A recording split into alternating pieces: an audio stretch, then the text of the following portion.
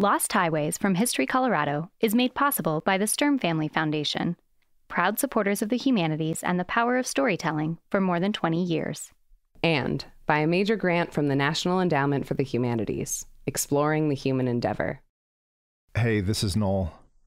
Even though you've heard her voice on other episodes of Lost Highways like Spirits of Place, the Native American Graves and Repatriation Act and its legacy, and Busted, the case of the Denver Police Department, I want to reintroduce you to one of our producers, Maria Jose Maddox. She's originally from Chile, and she came to the U.S. in 2009. She got her PhD in Latin American literature at CU Boulder, and we're lucky to have her, and lucky to have her as a co-host and writer on this episode about Cathay Williams, aka William Cathay, the only documented female Buffalo soldier. My grandpa, who never set foot in the United States, was obsessed with Westerns. He grew up in a boarding school and never saw much of his family. According to my mom, that's where he fell in love with the American West, or at least the idea of it. Y ahí fue cuando empezó a leer. Claro, entonces no tenía muchos amigos, entonces se iba a la biblioteca y ahí pasaba los días. She says my grandpa, who didn't have many friends, liked to spend his days in the library. Like many men of his time, he was a John Wayne fan. But my mom claims his fascination with the Old West stemmed from the books of one author in particular. Sí, Sam Gray, así se llama. Sam Gray. Ya lo voy a buscar después. Sam Gray, conocido como Sam Gray, fue un escritor estadounidense. In the early 1900s, Zane Grey wrote dozens of novels. He mythologized cowboys, cavalry soldiers, and gritty individuals of an idealized West that never was.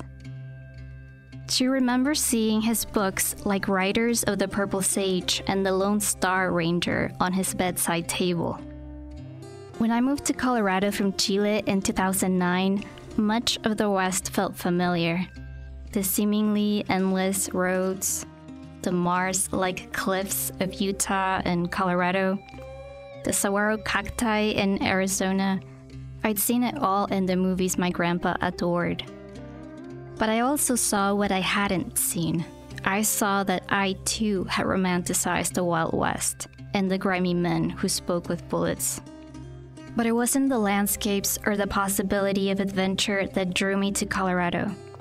Like many who took a leap of faith in the 19th century during westward expansion, it was the promise of a second chance, a rebirth.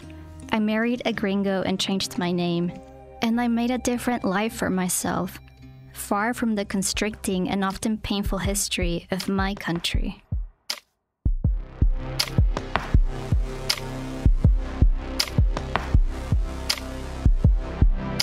From History Colorado Studios, this is Lost Highways, dispatches from the shadows of the Rocky Mountains. I'm Noel Black. And I'm Maria Maddox.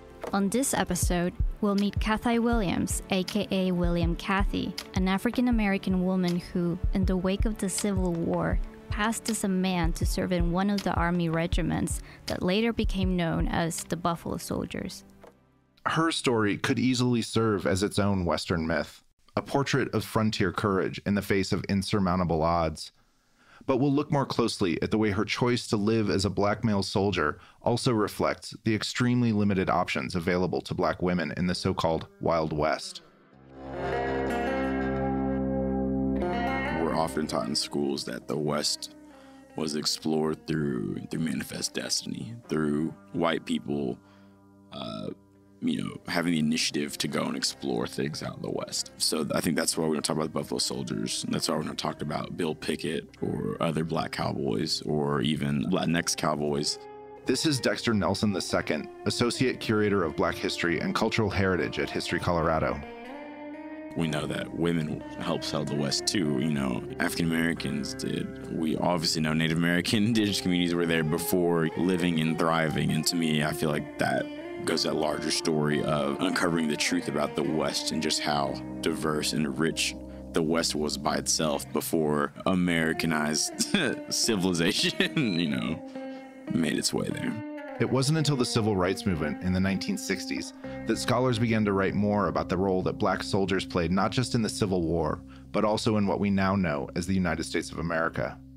History in America is kind of like an apartment complex with 1,000 windows in it. And you just can't go look in one window and say, this is the American history. You have to look in all the windows, the other 999. And that's the kind of the role that I think we play, we meaning African-American museums, military museums, is one of those windows that you need to look in and observe and gain an appreciation for.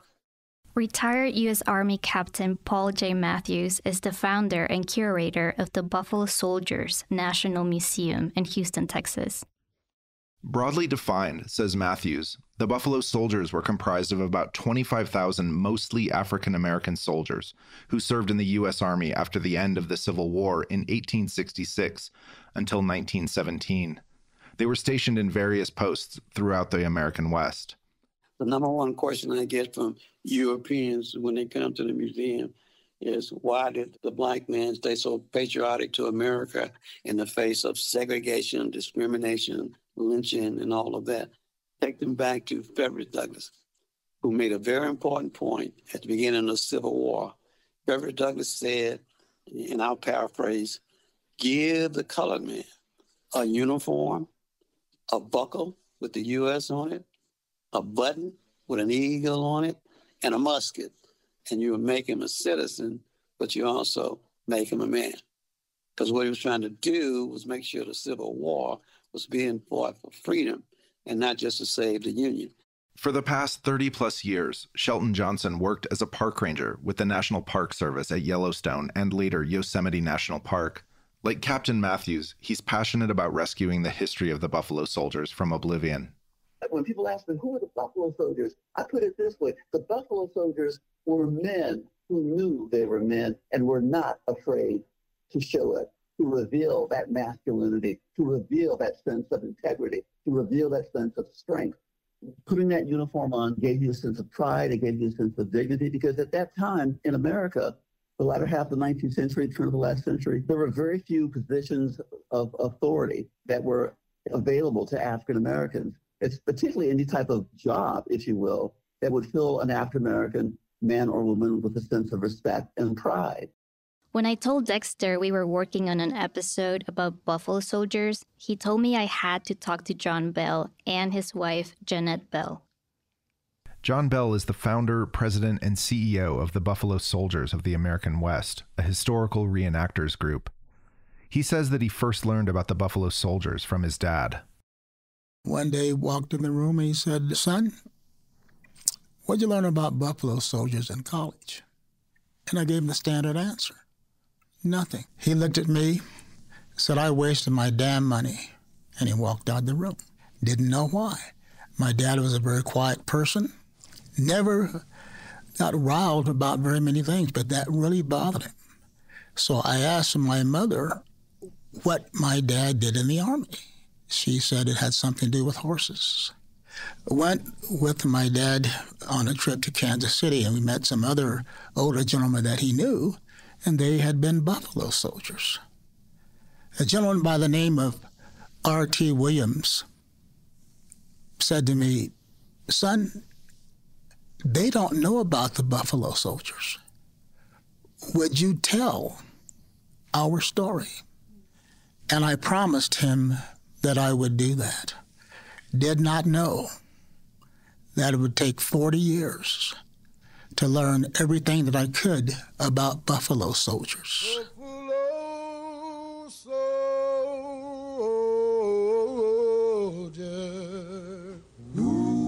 Buffalo soldier. In 1860, before the Civil War, Black Americans amounted to less than 2% of the population in the North. However, they faced barriers in just about every aspect of their lives. Even in most free states, they were barred from voting, from education, and even from using public bathrooms. Their job opportunities, pretty limited. And they were usually confined to some of the poorest parts of cities like New York, Cincinnati, and Philadelphia.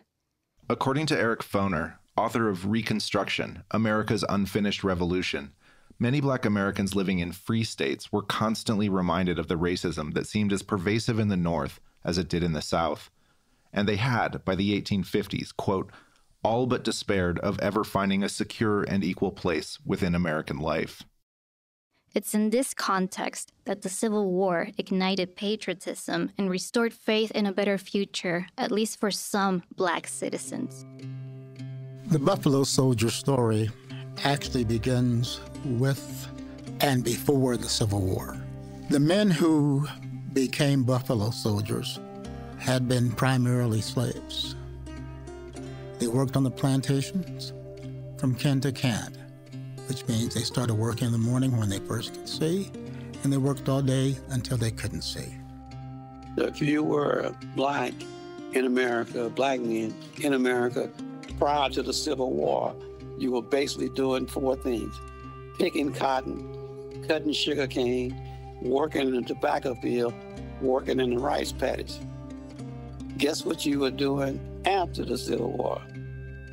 Picking cotton, cutting sugar cane. Nothing really changed. So the military offered an opportunity for this young Black man to stop looking at the rear end of a mule. And they were some of the most dedicated soldiers that we had. I don't know if they were any braver than any other soldier. They just did the best job they could because they didn't have any other options. And they were trying to prove that they could do a job as well as anyone else. Though African Americans were not initially paid as much as their fellow white troopers, through concerted efforts, they eventually made the military standard $13 a month, which during that time was a lot of money.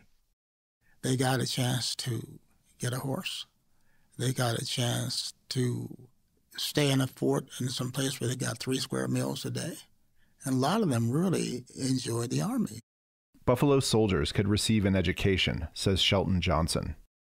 It was illegal to teach a slave to read or write, because once you can understand language, once you become fluent with that form of communication, then you have access to antiquity, you have access to Voltaire, you have access to the great thinkers, not just in the United States at the time, but in Europe and other parts of the world. For many formerly enslaved men, the ability to enlist wasn't just a career opportunity, but an affirmation of their humanity. There isn't a consensus about when or where Buffalo Soldiers got their nickname. Here's John Bell. And they were sent out west because there were very few troops out here in the West. And when they came west, the Native Americans saw the blue coats coming, and they assumed that the white troops were coming back out west. And when they got closer, they found out that these new troops looked different. That was the first time they had ever seen these Black troops in the West. Dexter Nelson II. So the term Buffalo Soldier has some mystery to the origin. Some people believe a few different tribes saw these soldiers and then made the connection, calling them Buffalo Soldiers due to them being brown skin and having black curly hair. And in Montana, during the wintertime, these men wore great big buffalo coats over their shoulders. And when they were coming through the snow, leaning over their horses, they looked like buffalo until they got closer. And the third reason is that the Native Americans found out that these men fought so fiercely, even when mortally wounded, and they fought just like their most sacred animal, the buffalo. Paul J. Matthews. They built camps, forts, railroads, delivered the mail, strung telegraph wires, charted the land, chased down outlaws, comancheros. They protected the settlers from Indian attacks, from rustler attacks. They helped protect the railroad men who were out here, and whatever else the United States government asked them to do. But at times, protecting the interests of the United States also forced Buffalo Soldiers to become agents of oppression themselves. You have that kind of the complexity of the Buffalo Soldier, because they, at the end of the day, they were there to fulfill the wishes of the federal government, which changed fairly regularly. So that's why they helped and hurt everybody. As instruments of the U.S. government, they played a role in the displacement and killing of indigenous peoples to, quote, clear the way for Euro-American settlers. Some of the few examples are clashes between the Buffalo Soldiers and the Ute tribes, of course, around Milk Creek and Meeker, Colorado, and again, conflicts with the Cheyenne in Fort Lyon. The Buffalo Soldiers were mainly asked to protect white settlers. Sometimes they also guarded American Indians against attacks from enemy tribes. Chickasaw, Cherokee, and Creek farmers, for example, were just as likely to suffer from Comanche or Kiowa raids as their white neighbors. But perhaps the least known fact about the Buffalo Soldiers is that they were also some of America's first national parks rangers. The government established these national parks, but had no way to control them. They had people coming in, poaching animals, cutting down trees. So they had to have someone in the park to protect the parks. And so the first units in Yosemite were the Buffalo Soldiers. In 1900, Charles Young was one of the 3 black men who graduated from West Point at the time. He was named superintendent of what is now Sequoia National Park, becoming the first African-American man to hold that title. Color was ingrained in the fabric of America at that time. So it's the fact that Charles Young became a colonel in that military hierarchy is absolutely amazing, because there were so many slights he had to deal with and ignore, because he lived in a world that was just so virulently racist, that Jim Crow period. Among other offenses, Charles Young had to endure junior officers who would not salute him, even though he outranked them. At that time period, that if you were white, you more often than not looked at black bodies as property. You looked at them akin to shovels and livestock. So we still see this, that even after the Civil War and slavery's ended, supposedly, we're still, we're in the middle of Reconstruction, Jim Crow, we're still being seen as not human. And so you see that translate then to the military with the Buffalo Soldiers. Many thought that an African American could not be a good soldier, because if you were capable of self-sacrifice, if you were capable of courage and valor and did not care what happened to you in defense of a comrade, that's an act of, not just of courage, that's an act of gallantry. Self-sacrifice is an act of nobility.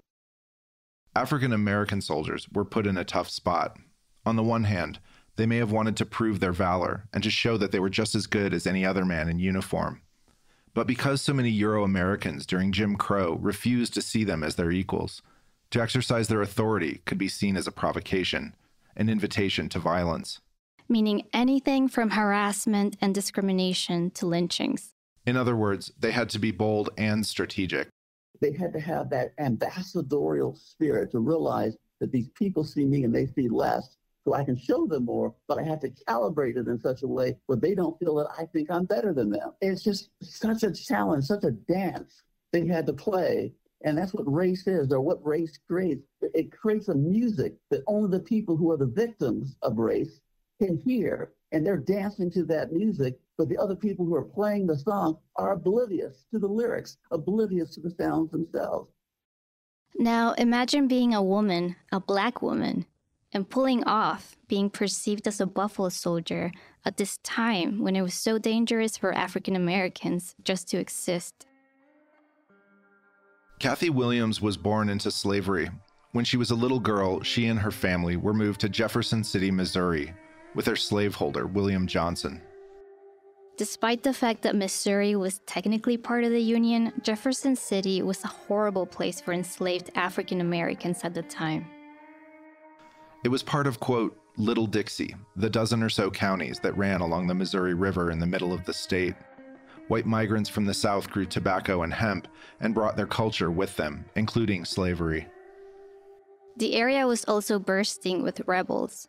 William Johnson died before the Civil War broke out, and in 1861, Union troops seized Jefferson City. During the takeover, soldiers claimed many enslaved people, taking them as what was called, quote, living contraband of war. The idea, put forward by General Benjamin Butler in 1861, was that because enslaved people were considered property by their slaveholders, taking them was no different than confiscating enemy property in wartime. Here's Deanne Blanton, an expert in military history who spent 31 years working at the National Archives in Washington, D.C.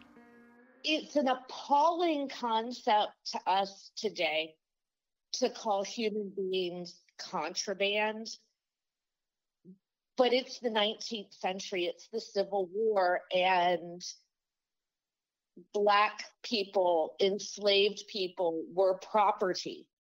Contraband workers were conscripted and often exploited by the Northern Army without promising them freedom, so as not to anger those in border states like Missouri that remained part of the Union but still allowed slavery. Rebecca Atkinson is a writer, speaker, and researcher on women of the American West. It was decided their slaves could be taken by Union soldiers to dig ditches, do laundry, nursing, cooking, everything. These contraband people, at the end of the war, they'd be returned to their masters, or the masters would get compensation.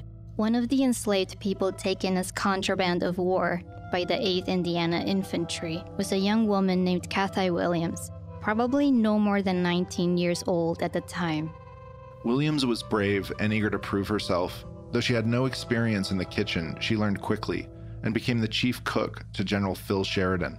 Sheridan became famous for driving Confederate soldiers from the Shenandoah Valley by burning 400 square miles in a tactic that would later become known as the Scorched Earth Policy.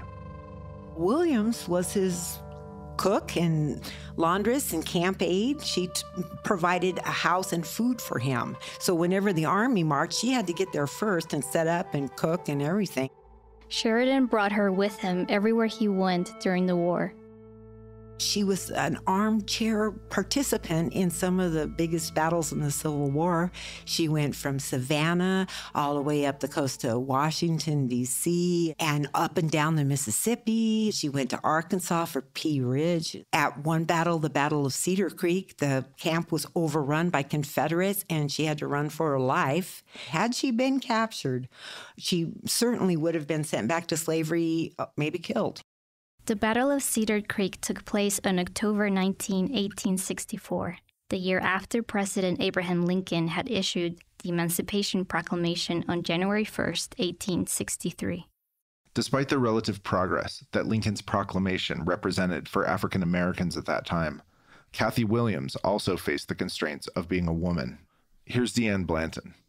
Women were allowed to run a boarding house. And that's what a lot of middle-class women would do when they fell on hard times. Women could be cooks. So women could go into domestic service. They could work in factories. The original sweatshops actually were public laundries. And of course, washing clothes in the 19th century was horrible. Big cauldrons of boiling water and bleach and a nightmare. Plus, says Blanton, when your average woman's job might have paid for a month, maybe, if she was lucky, most women's work was starvation wages. So when Congress authorized the creation of all-Black military units in 1866, Cathay Williams may have seen it as a once-in-a-lifetime opportunity to secure herself financially. She had already been in the Army during the Civil War, so she knew what the life was like. And the Army was sending African-American soldiers out west. And it was her ticket to get out of the South and to start a new life for herself. The problem, of course, was that only Black men were allowed to enlist. But she was determined to live life on her own terms, so she chopped off her hair and put on men's clothes. And on November 15, 1866, she enlisted with the U.S. Regular Army as William Cathay. She told her recruiter she was 22 years old and a cook by occupation. Anyway, she joined, and they didn't blink an eye. They didn't really do physicals like we think of today, and they were in such a hurry to induct people. One guy bragged, a doctor, that he could look at 90 recruits in an hour. So getting into the Army was easy. And we also have to remember that in the 19th century, people didn't carry IDs. Most people didn't even have birth certificates. So it was very, very easy to reinvent yourself in the 19th century. And both men and women would just go to a new town where no one knew them. And then there's someone new. and they could be whoever they said they were. It's possible that other things, such as her height, contributed to Cathay Williams being able to pass. Now, William Cathay was about 5'9" and weighed about 145 pounds. Tall for a soldier. There's no way of knowing for sure what went through the minds of Army recruiters when they evaluated Williams. However, in an ironic turn, it's possible that racial stereotypes may have helped conceal her identity. In her book, Medical Bondage, Race, Gender, and the Origins of American Gynecology, Deidre Cooper Owens writes that white doctors tended to see black women's bodies through a racialized lens. Traits like femininity, frailty, and even beauty were only used to describe white women. And they believed that enslaved black women possessed almost superhuman physical strength, which is why they were expected to continue working despite being pregnant, recovering from childbirth, or being horribly sick. No one thought twice about working a black woman to an early grave, whereas they would be horrified if a white middle-class woman had to do her own heavy lifting because she's so delicate. But really, only white women got to be delicate. If this idea that Cathay Williams' gender would be invisible to those around her seems far-fetched, consider that this kind of systemic racial bias is still rampant in American society today. These biases even bleed into supposedly neutral things like technology and data. Here's Joy Buolamwini in her TED Talk, How I'm Fighting Bias in Algorithms. She's an African-American MIT graduate and founder of the Algorithmic Justice League. And the coded gaze, like the white gaze or the male gaze or the post-colonial gaze, is a reflection of the priorities, preferences, and at times prejudices of those who have the power to shape technology. Her inquiries began when she was using a facial recognition program that didn't register her until she literally had to put on a white mask. I ran my TED profile image through AI systems from a range of companies. Some didn't detect my face at all, and the ones who did labeled me male. I'm a phenomenal woman. I am not a man. So that was not the...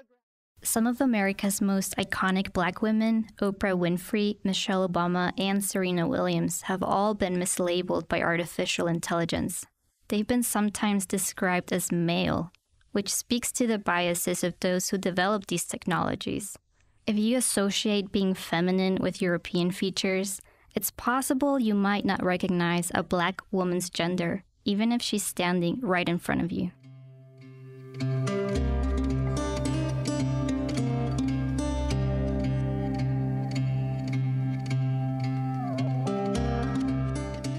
But regardless of racial prejudices against black women, there's another thing that Cathay Williams would have had going for her if she wanted to pass as a man.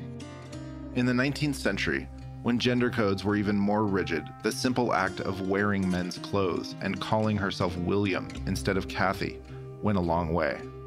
Plus, says Deanne Blanton, your average Victorian man had no idea what women looked like in pants. And clothing was so strictly enforced. Women wore skirts, men wore pants. To discuss gender norms in frontier communities, we called Peter Bogue, a history professor at Washington State University. He's the author of Redressing America's Frontier Past, and you may remember him from our Season 2 episode, Going Back to Trinidad.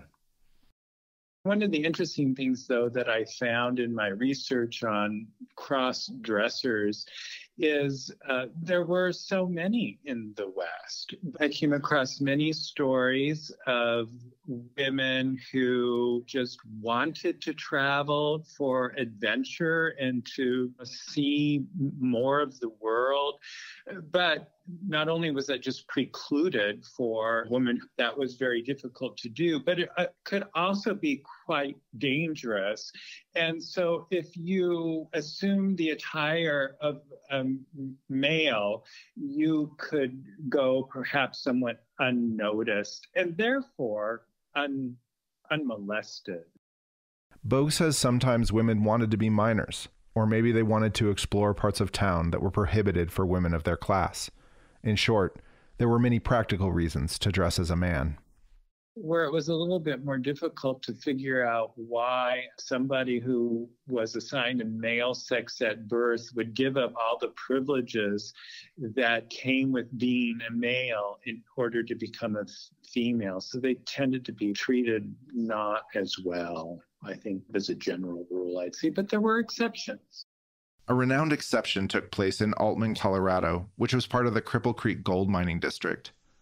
There, in 1901, writes Bogue, quote, Douglas McPherson, a 27-year-old Scottish immigrant and ore sorter who donned long flowing curls, occasionally cross-dressed.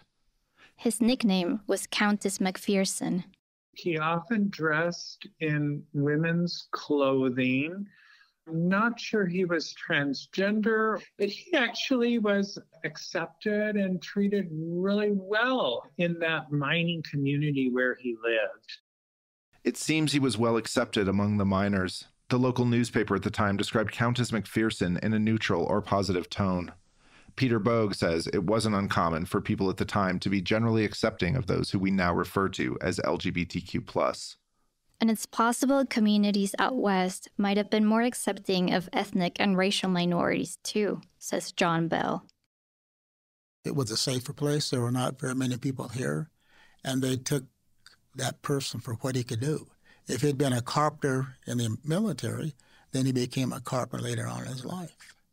If he was a blacksmith, he became a blacksmith. People in the West were a little bit different than they were anyplace else because they had to depend on people's ability to survive in an area where there's no one else around them. But it's so harsh to live out in the middle of nowhere that they tend to accept the diversity a little bit differently than more populated areas. This is Al Melton. He's the director of the Trinidad History Museum. When I think about what it would take to not only join the Army, having to hide who you are for years at a time, that takes tenacity and that takes bravery that I don't think a lot of us fully grasp. Soldiers in the infantry slept two to a bed, head to foot. Now, I sometimes ask the guys, if your bedmate was someone of the opposite sex, could you tell or would you tell? We think that somebody knew that she was female. We have reason to believe that Cathay Williams had a cousin and a, quote, special friend, a lover perhaps. I don't doubt that she discussed the idea with them before she did it and enlisted as a man. And they perhaps helped her keep that secret. This is Jan McKell Collins, an author and historical researcher who's written about Cathay Williams. Both Collins and Deanne Blanton agree that it wouldn't have been that hard to pass as a man in the Army. So as long as a woman soldier was living outdoors with the rest of her comrades, it was pretty easy to maintain the male persona.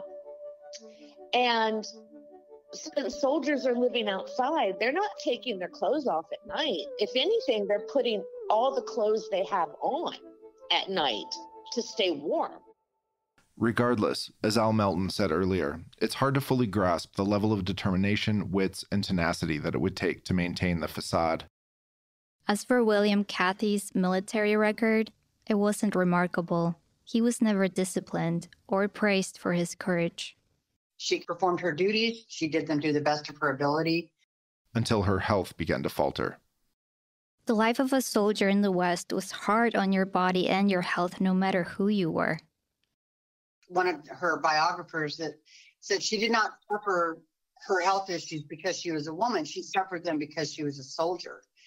The amount of toil and work and harsh elements that she was subjected to, including walking 1,000 miles with the Army troops, really took its toll on her health. And Cathay Williams, like all soldiers, was vulnerable to infections. This is pre-germ theory. If you study disease in the Army, it's astonishing that any soldier survived because the doctors didn't know that closed, dirty quarters was why everybody got sick. She contracted smallpox twice.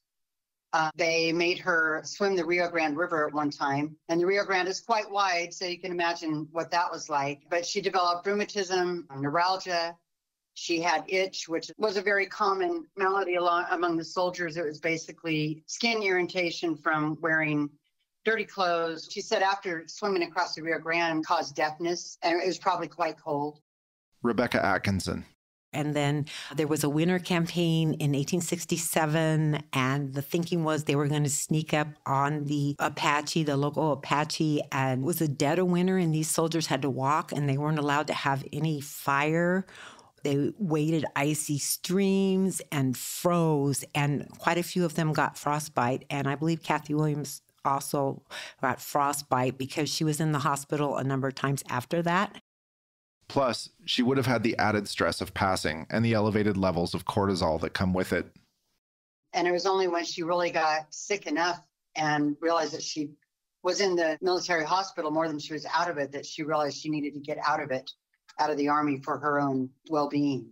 It's coming on the third winter, 3-year enlistment, and she just, I don't think she felt physically able to go through another freezing cold winter out trying to kill people. So she decided to reveal herself. So she went to the doctor, same doctor that said she was feeble-minded and feeble physically. He had examined her. He'd been her doctor 4 or 5 times and never realized she was a woman. And even by the standards of 19th century medical care, I find that astonishing that she was in the hospital and no one figured out that William Cathay was a female. In her book, They Fought Like Demons, Women Soldiers in the Civil War, Deanne Blanton documents the numerous examples of women passing themselves as men to serve in the Army. I personally was able to document about 250. I think that number is quite low. Other people who have picked up this research have added to the body of knowledge. And so I want to say that probably numbered in the thousands.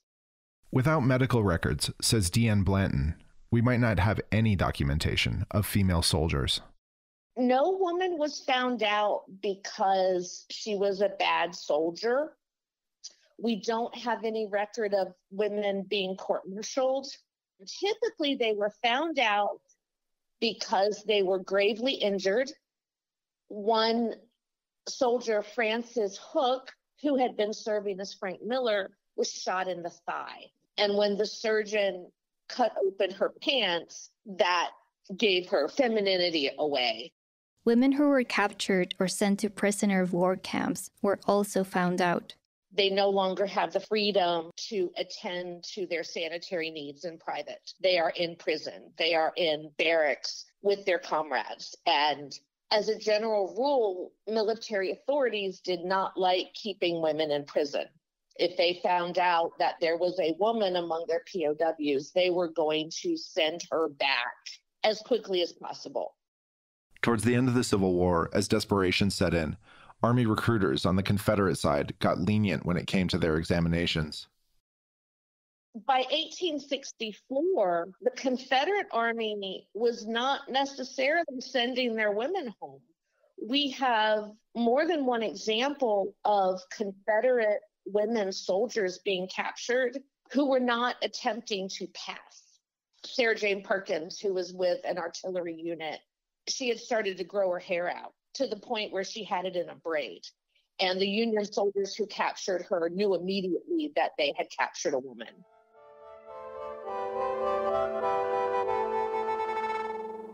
It's important to note that not all women who disguised themselves as men in the 19th century did so for practical reasons. Some individuals were likely transgender. Albert Cashier, born in 1843, was named Jenny Rogers at birth. However, he embraced a male identity and presented himself as a man from a very young age. And he went on to become a well-liked Civil War veteran, praised for his bravery. As for Cathay Williams, after receiving an honorable discharge from the Army, she chose to live in Colorado out of all the places she knew. From there, she ended up in Pueblo and opened her own laundry business. In the 1870s, she was definitely here, and she married a man, but we don't know who he is. I haven't been able to confirm that. And then the husband stole her team, $100, her gold watch, and took off, and she had him arrested. And the next thing, she's in Trinidad. Jan McKell Collins. It took her a while to get settled, but she finally landed in Trinidad, and she really liked Trinidad. She said that the people there were very good to her. Al Melton. Trinidad is a unique area. Part of it is the isolation. Like, we're very Wild West. So there's the option to be innovative or to be progressive in, I guess, non-conforming ways. We had Drop City here with hippies, I guess is the best way to describe it, but counterculture artists around the same time. You had Dr. Bieber here performing gender confirmation surgeries. I think that speaks to a lot about the culture in Trinidad. The relative tolerance of frontier towns like Trinidad was probably appealing to Cathay Williams, and apparently she was very popular. She was told jokes. She was always full of stories, and people just liked her. And she did well in Trinidad, very well, and was very happy. She was interviewed, and this is the only time we ever hear her story. It came out in January 1876. A St. Louis reporter was looking for stories for the upcoming centennial on military heroes or anything like that. And the people in Trinidad said, well, you got to meet our Buffalo soldier, Kate Williams. She's fascinating. And so we did. Williams apparently told him, quote, I know all the good people here, and I expect to get rich yet. Part of her plan to get rich included hopes of finding land and becoming a homesteader. But before she even got a chance to look for a land claim, her feet were crippled by what could have been poor circulation from frostbite. She was taken into the Catholic hospital there, and they amputated the fronts of her feet, put under, and wakes up with half of one foot gone and all the toes on the other. She was totally crippled from that. It took her a year in the hospital to get so she could walk again. Unable to walk without a cane, Cathay Williams was no longer able to do physical labor. So she filed for a military pension based on her experience with the Buffalo Soldiers in June 1891. However, she didn't mention her missing toes. She claimed to suffer deafness, which would have been a direct result of her years in service. But the lawyers she hired to represent her military disability claim in Washington, D.C., failed to secure her pension. And so she was denied not once, but I believe 3 times. Those lawyers said that her main complaint was being deaf. And so the doctor came out and said, well, she can hear, and she's strong and tough. Of course, she's got no fronts to her feet, but they didn't say that was the reason. In February 1892, Cathay Williams filed again, this time citing her frosted feet. The result was the same. The Pension Bureau declared no disability existed. It would have been simple for them to say, she's a woman, she lied about being a man, therefore pension denied. But they didn't, which is interesting. Instead, they said they couldn't find any disability linked to her years in the Army.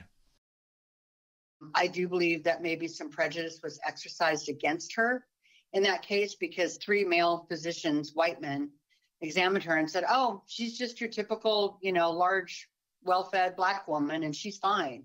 And how could they say that when she was walking with the help of a cane because she had no toes? Until recently, biographers presumed that Cathay Williams died sometime shortly after her 3rd pension was denied in the early 1890s.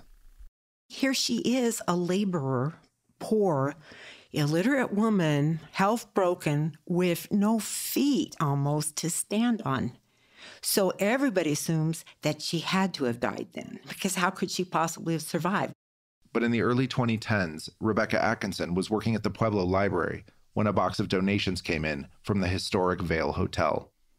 In that box was a journal, a medical journal with the name of the patients. And one of those patients was a Catherine Williams, but over that name was written William Cathay. That patient was a Black male named Catherine who had lost all the toes of both feet, as did Cathay Williams, who was a veteran of the Indian Wars and who matches our Cathay Williams Exactly. This is about 6 or 7 years after everyone thinks she died in Trinidad, Colorado. Nobody knows that she ended up in Pueblo in a hospital and another hospital and then the state hospital.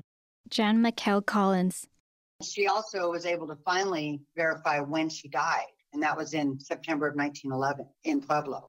But there's still much about Williams we don't know, says John Bell. Some say she was sent to the insane asylum in Pueblo, Colorado. Some say she died up there and she's buried up there in Pueblo in the cemetery.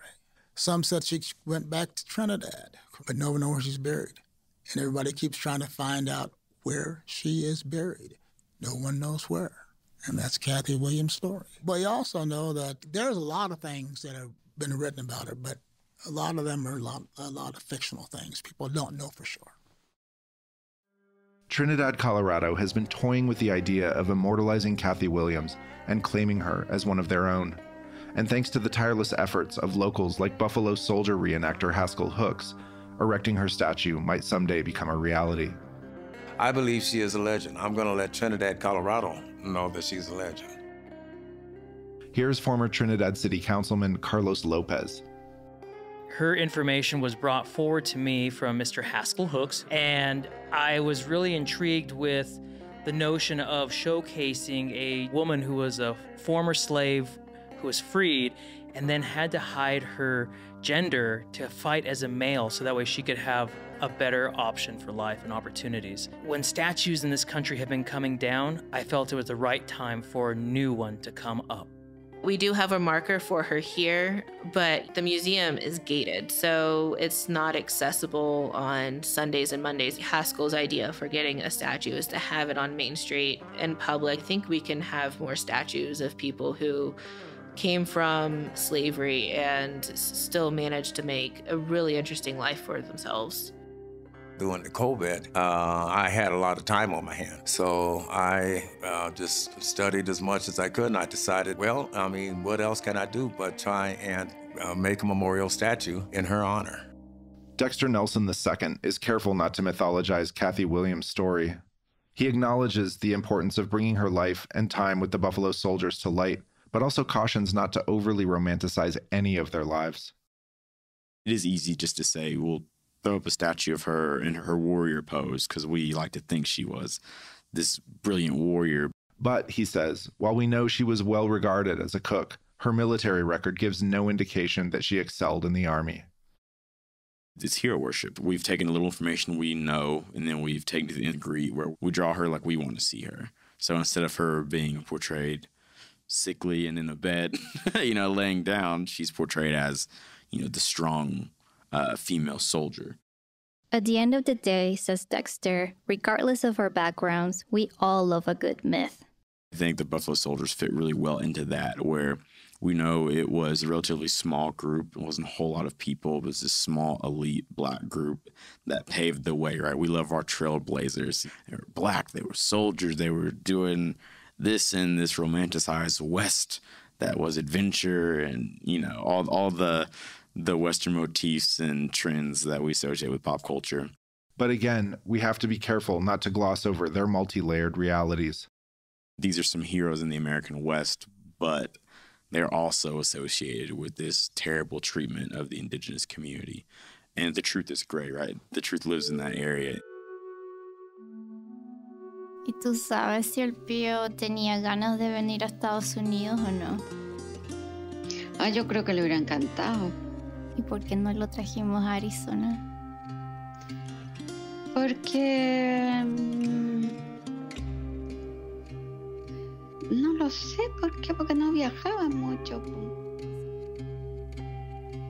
At the end of my conversation with my mom, I'm reminded that my grandpa never visited the United States. She thinks he would have loved it, but I'm not so sure. Living in Colorado as an immigrant and a woman on my own for much of the past 13 years, it's become clear how far from reality my grandpa's idea of the West really was. Yes, the Western landscapes etched in my mind from the movies I saw on his black and white television are even more stunning in color. But being in this messy, often unforgiving country can feel at times like carrying a low-key grief around, like a hand-worn stone in your pocket. Unobtrusive maybe, but always there. At the end of the day, though, it's home. And I like it here, in what the singer Bill Callahan called this wild, wild country. Yeah, one thing about this wild, wild country takes a strong, strong, it breaks a strong, strong mind. And anything less makes me feel like I'm wasting my time.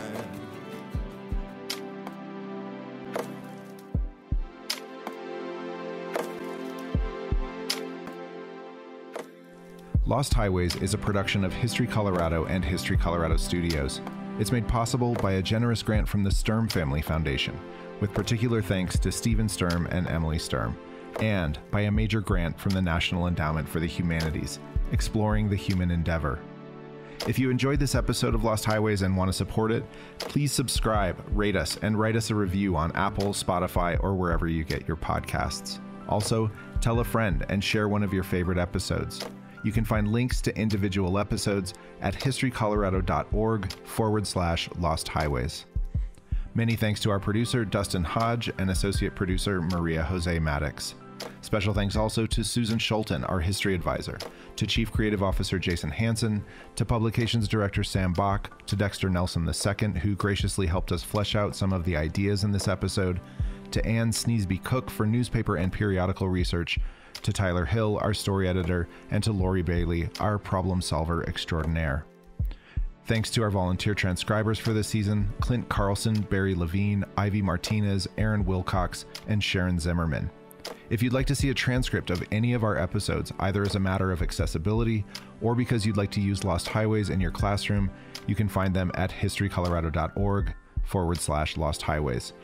Devin James Fry composed the music for this episode, and our theme is by Connor Bergal. Many thanks to our editorial team, Sean Boyd, Kimberly Cronwall, Jose Ortega, Angel Vigil, Marisa Volpe, and Zach Workowicz, and to our advisory group, Stephen Sturm, Emily Sturm, Thomas Andrews, Jonathan Futa, Charlie Woolley, Susan Schulten, Tom Romero, and Kara DeGette. Finally, a huge thanks to the entire staff at History Colorado, and thanks for listening. I'm Noel Black.